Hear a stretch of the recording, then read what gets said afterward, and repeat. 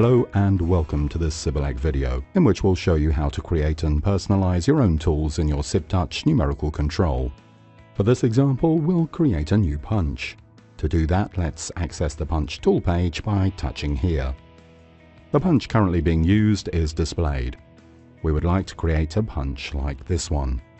First thing to do is fill in the basic characteristics of our new punch, the angle and radius of its tip, its height and its resistance.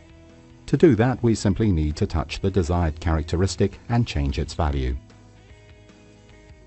So the height of our new punch is 160 mm, its radius is 2 mm, and its resistance is 175 tons per meter. On this first page, we can also define the mounting direction of our tool and whether it can withstand bottoming or not. Next, we can press this button to access this page. Here we will define the type and all the dimensions of our tool. First, the type of punch: straight, normal, or gooseneck. Ours is normal. The illustration on the right shows the tool resulting from the given dimension. As those dimensions remain from the previous tool, it can sometimes be a bit difficult to see which dimension goes where. In this case, simply touch the illustration to display the default image of the punch, like this. Let's now enter the new values. They are either given by the manufacturer or directly measured on the tool.